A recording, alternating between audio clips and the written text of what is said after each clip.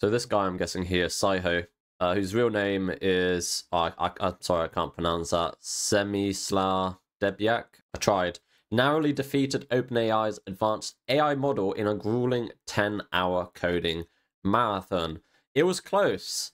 We're going to get into the specifics, but so World Tour Finals 2025 in Tokyo scoring 1.8 trillion compared to 1.65 trillion of the AI. This is such a weird scoring system. Like, who devises a scoring system that goes into the trillions? While declaring humanity has prevailed for now.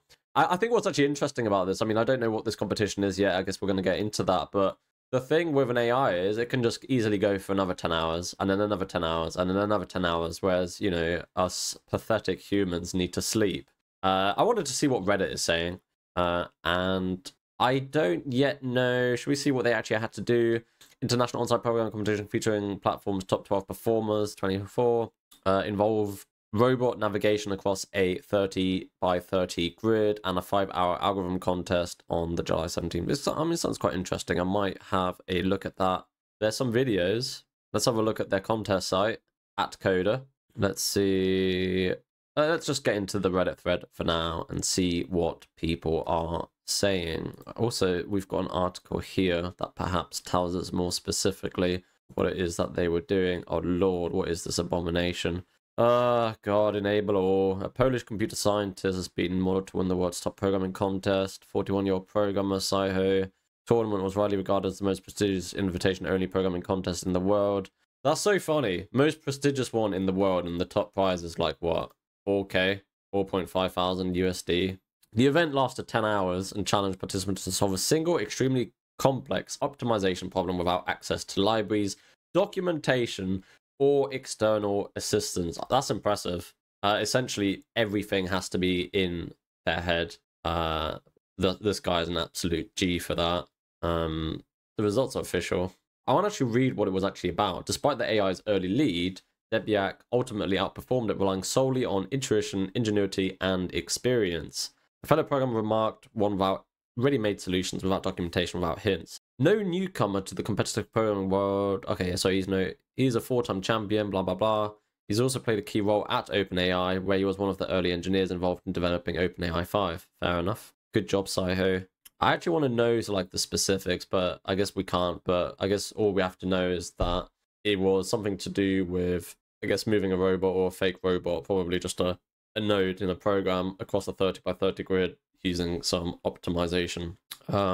Anyway, last time I checked not long ago, best coding closed source AI models were only around at ELO level of top 200-ish competitive programmers on Codeforces. Having a model almost win a coding competition is the real news here, in my opinion. Even more so when this particular one has a very long format. It is, yeah, I'm actually, yeah, I say this, you know, what I said at the beginning about a model, AI, basically being able to just go on continuously. That's definitely true. You can just run it indefinitely. But anyone who's used LLMs knows that if you just keep putting more and more context into the same sort of conversation, ChatGPT or whatever model you're using does tend to get confused. So it's still actually quite impressive. The long format might not actually be an advantage at this stage. Perhaps the human does actually have an advantage here. Also, to my knowledge, no AI models have yet won any major coding contest. So it's not something human coders have won back from AI. Do you know what I want to see more of? Like AI, I want to see better AI in games, and I want to see AI battles. You know, like you have F1 teams, and the F1 teams have a whole bunch of engineers that try to make the optimal car. Have engineers trying to make the optimal sort of algorithm, I guess, for whatever a game is, competitive game they're playing. I would watch that. I think that would be sick, in my opinion. Let me know your thoughts. Maybe we could start it. AI battles, AI GB.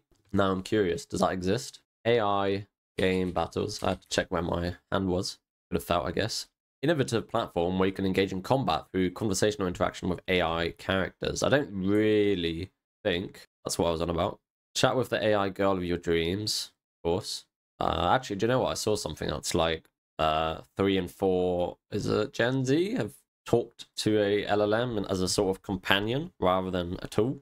Play with lava. Anyway, getting distracted. We're always getting distracted. Shadow the Hedgehog.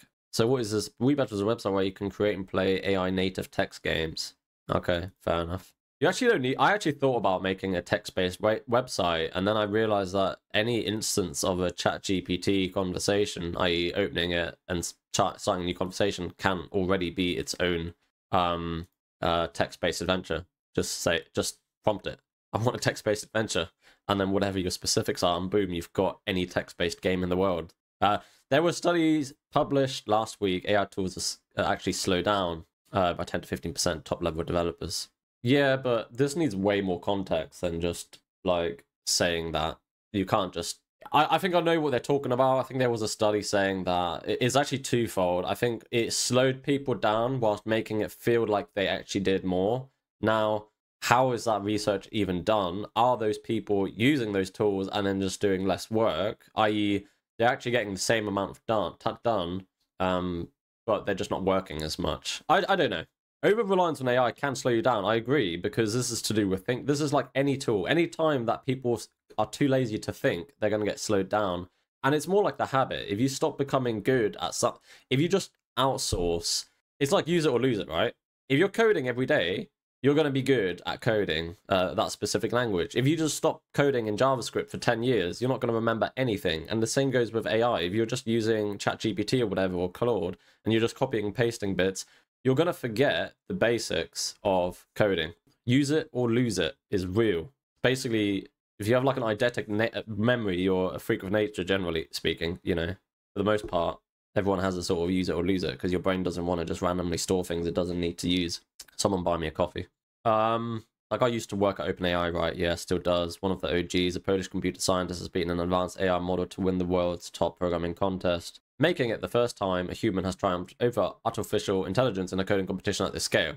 This sounds weird though, because this is probably the first. That makes it sound like this is the first time.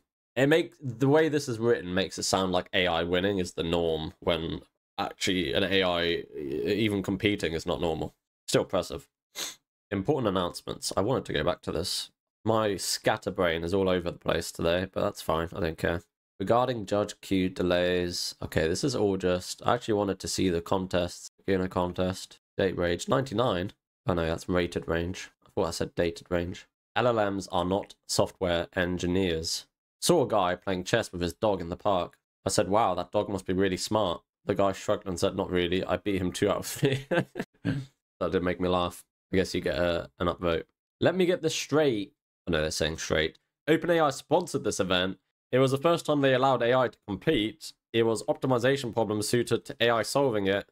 I think what this comment is saying is that the odds were in the favor of the AI. And this is probably true, but to be honest, I feel like people, it's still impressive. I feel like it's still impressive. I feel like people just like to, yeah, you know, progress is being made. Sounds like if Psyho did not win, we would get a lot of AI beat top programmers in the coding competition. Yes, it's possible, definitely, that this whole... No, because I thought this is a prestigious competition. You know, it's not like just something that was randomly put together by OpenAI to make them look good and then be able to get another 20 trillion investment in infrastructure. Gary Kasparov versus AI vibes. In a year or so, AI will completely win, in my opinion. Absolutely, I think... I know I do this a lot, but I always go back to the von Neumann quote. Von Neumann, right, software, quote, my brain doesn't work, quote, does exactly that. Yeah, this is such a poor search, this is hilarious. Look at that. I don't even, let's see if Google is actually smart enough to... God, this is... let's see, can I find it? There you go, it actually found it. Thank you, Google, even though my query was absolutely brain dead. You insist that there is something a machine cannot do. If you tell me precisely what it is a machine cannot do, then I can always make a machine which will do just that. And this sort of applies to this, right? So someone's saying, okay, in a year's time, AI will completely win. Yes, the reason for that is because you can make an AI that's specifically good at winning these types of competitions. And that's how things expand. You can just keep making pieces of software that are better and better at doing those things. So yeah, what time is it? 8:51. Got work soon. Let's see. Why is all of this? What if AI is downplaying its capabilities? Bro, AI is not sentient. It's just predictive text. I know at this point saying it's just predictive text is probably underbaking it massively, but you know, it still stands basically. But this definitely implies sentience. Like that would be, if AI is downplaying its capabilities, that would be impressive, because someone's basically figured out how to make an actual intelligent machine that's able to make these types of decisions. Advanced AI now know how to solve the problem, and it's better than 99% of programmers. Well, obviously 99% of programmers are terrible. If they are judged by people, it can be a little bit biased, right? No, because it's based on a scoring system. AI can't judge. Of course AI can judge if you give it the metrics. I'm not sure how this... So the event lasted 10 hours and challenged participants to solve a single extremely complex optimization problem without access to libraries, documentation, or external assistance. I'm not sure how this condition makes sense for LLM. It does not need any library. It can create all of that. It doesn't create it. It has it already in its training data. But I'm guessing what it didn't have is sort of internet search capabilities would be my guess. Which is fine. It doesn't need that. Anyway, I guess that's it. Let me know your thoughts on all of this. I did not mean to move that. Let's put that back there. But yeah, leave a like, subscribe, and thank you for watching.